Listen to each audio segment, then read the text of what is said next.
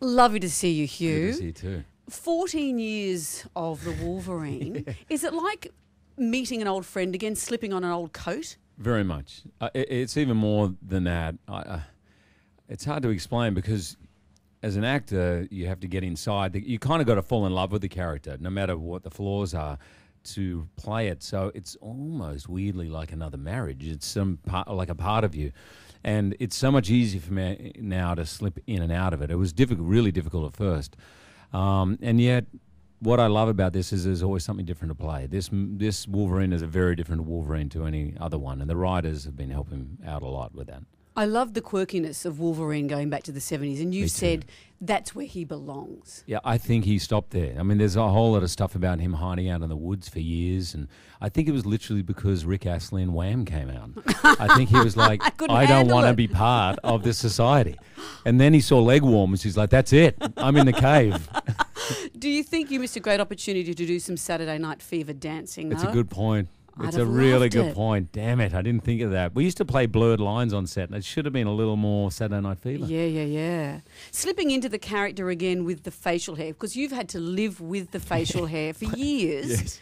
Does your wife like it? No, she doesn't. It's a little better. It looks ridiculous, those mutton chops, but there's a little bit of runway space here, if you know what I mean, for kissing. But this isn't all bad. Now I'm playing Blackbeard. Yeah, she's like, enough already. Enough already. Yeah. As she says, quite, I think, humorously, but semi-seriously, she says, I'm married to an actor. I get to have an affair every 3 months. So that's kind of... With that we hairy spice it guy. up. All different. Hey, I met her on a prison drama covered with tats, so you're getting an idea of what Deb's into, all right? Yeah, you're up to the Anita Clean line cut. next. If I was playing newsreader, I don't think I'd be getting a lot of action. No, she doesn't like the clean cut. All right, here's question number 1 from Jonesy. I'm sure it'll be insightful. Okay. Here we go. Hi, Hugh. Jonesy here. Looking good, mate. What are you bench pressing Thanks. these days? Yeah, good on you. It's clear that the post-credit scenes of The Wolverine was a lead into this film X-Men, Days of Future Past. And interestingly, Wolverine That's loses... boring. Sorry, let's fast forward through that. Does it have something to do with Magneto's ability to manipulate metal? Oh, forget it. That's very boring. Don't worry about him. Good on you, Jonesy. When I left the film, because my sons haven't seen the other ones in the series, Yep. and I loved their question. They say, are the mutants goodies or baddies? And is the man who wants to save the world and destroy the mutants goodies or baddies? And I love the fact it's all shades of grey, really, All isn't shades. it? It always has been.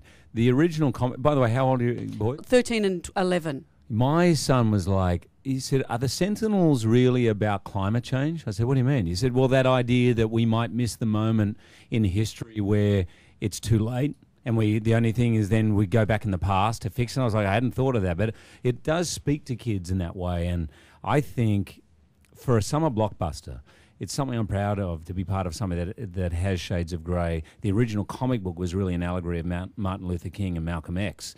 Magneto being Malcolm X and Professor Xavier being Martin Luther King. And so it's always had that depth, I suppose, and sort of ambitious thematic side to it.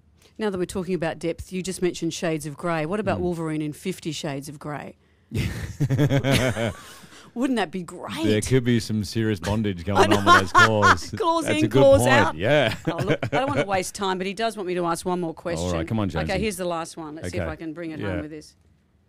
Thanks for your time, Hugh, and thank you for giving my questions the respect that they deserve. Oh, what ifs? Yeah. Yeah. Hugh, it's a privilege to see you It's again. great to see you too. It's a and thank wonderful film. Jonesy for all that effort, just Yeah. whacking off a couple of questions in the studio because he's now at home and not coming here to meet up with me. I think whacking off's the expression. Thank you. I've been in America too long.